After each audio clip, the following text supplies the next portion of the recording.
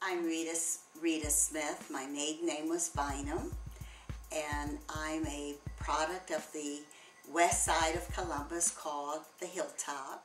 I moved there as a youngster from South 22nd Street, which was a special community all in itself. It was a community within a community on one street where it was a village. And so often we forget that our communities were really villages that raised its children. And that's the best way I can describe the Hilltop as well. Everybody was your parent. Everybody was your mentor. It didn't matter which street you lived on. You were the family. And the West Side was very special in terms of, I went there in 1940, 41. It was a community that was very limited because of segregation. And because it was segregated, the larger community was segregated, then that created an environment where it was self-sustaining. So you had to depend upon each other. And so that's what made it such a unique community. But it was a community of hardworking and what we would term today middle class, but a very special kind of community.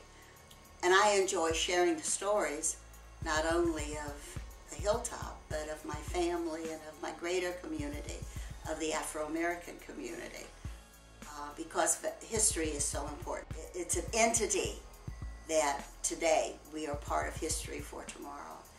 And we at the time didn't seem to understand and value our own history.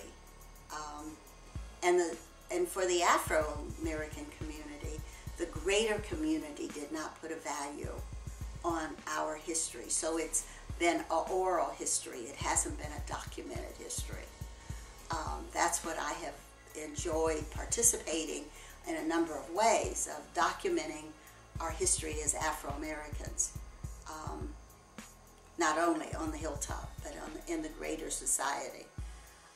I can remember when I started as a child at John Burroughs.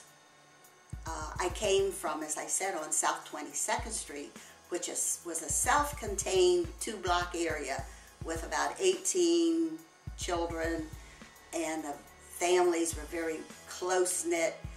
And then I came to John Burroughs, and I was the only, one or two Afro-American children attending the school at the time.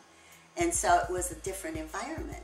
You didn't have the same nurturing from the white community that I had been used to from this little South 22nd Street history.